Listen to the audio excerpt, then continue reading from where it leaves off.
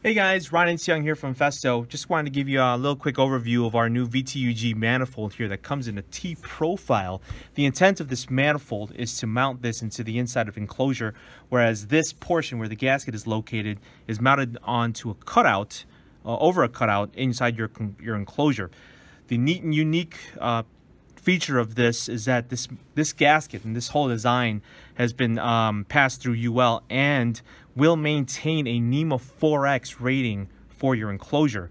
It's very important. Historically, this has been an issue because up to this point, manifolds that were mounted in this style, any penetration inside of enclosure would derate the cabinet, which is a very big deal for the washdown environments for the food and beverage industry, as well as explosive environments, because explosive environments require purge systems that maintain this NEMA 4X rating. This does it. We went through the process with headquarters and UL to get this certified. But basically, just a real quick overview here. We've got our output ports here for each valve, input ports on this face if you do indeed desire to supply the air from the exterior of the enclosure. You can plug these and actually use these ports here to supply air if you're supplying air from within inside the cabinet.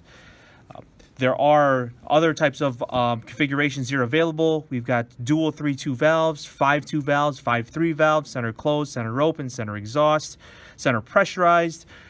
We've also got this I-port connection here. You can contact your local sales engineer or applications engineer about details on that. But the neat thing about this is that we can take modules like this, which come in Ethernet IP, Profinet, EtherCAT, etc., and they just tack on right on there, and now you've got a different type of field bus connection for this manifold.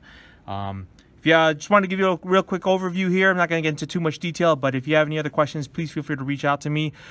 Shoot a question in the comments section, give me a call, shoot me an email, or whatnot. Okay, thanks a lot, guys. Take care.